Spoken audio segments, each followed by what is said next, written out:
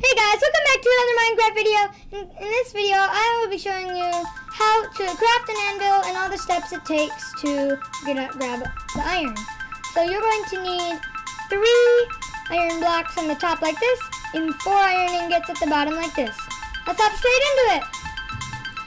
The first step, you will need a diamond pickaxe, and you're going to need 31 iron. So I'm going to quick mine this up. And now that I'm done mining it up, we are also going to need 4 or 5 coal and 8 cobblestone. We're going to need the coal for smelting the iron and the furnace to put the coal in to smelt the iron.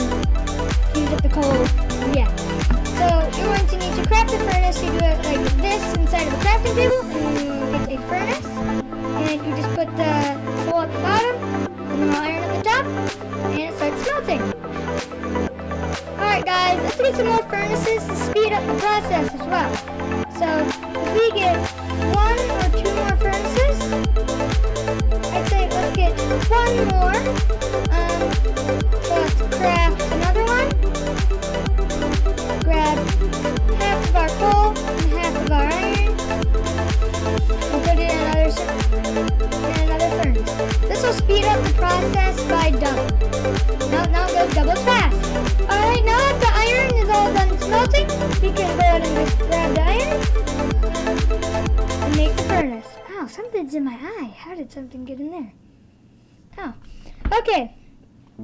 Let's put the 3 blocks of iron, and then the 4 iron ingots like that, and we get an anvil. And I'm going to show you some ways you can use this in your own survival world.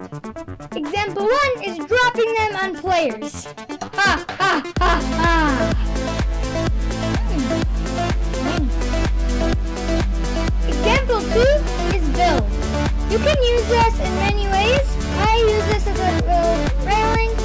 It uses up a lot of iron, and isn't the best looking thing, but it does look pretty nice in bigger scale builds. I just made a mini one, but if you're just going to make a mini one like this, I'd stick to fences. Example 3 is using it the way you're supposed to use it. Technically, those ways are ways that you are supposed to use it. This one's the main way. So, if you grab some iron axe and some enchantment books, you put the iron axe on the left, and or just any item in the entire game. In Bedrock, or Windows 10 edition, you can only use tools and armor, but in Java, you can use any item. A llama spawn egg, an anvil, I think you might even, yeah, and you can also combine enchantment books. So you can put, if you put the item on the left and the enchantment book on the right, it will enchant the item. Efficiency makes it mine faster. Sharpness makes it do more damage, and breaking and some other enchantments. And unbreaking, oh my gosh, I'm losing my mind. But unbreaking makes it last longer. And there's some other enchantments as well. So, and you can also, if you might have already noticed, this is blinking. You can actually edit this, and you can make it your own little name here. I can name this Iron Hoe, and now it's an Iron Hoe. I can rename it Subscribe and Like, and now it's Subscribe and Like. And you can also combine these to make it full durability. Wow, could you please move? Thank you. If one's at low durability and you don't want it to die, you can put a full durability or any durability right here, and it'll add those 2 durabilities together and make it full. This also really helps if this one would be enchanted. If you put a non-enchanted one, it would still be enchanted, and then it would be back at full health, full durability. So that is how you use an anvil in Minecraft. If you enjoyed, and also go down below and subscribe and like if you enjoyed the video.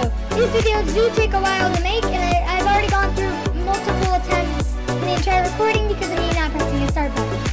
So, and also the cut where I made the iron took me like 20 minutes. So, if you could please go down below and subscribe and like, and comment if it lets you, and it would mean the world to me.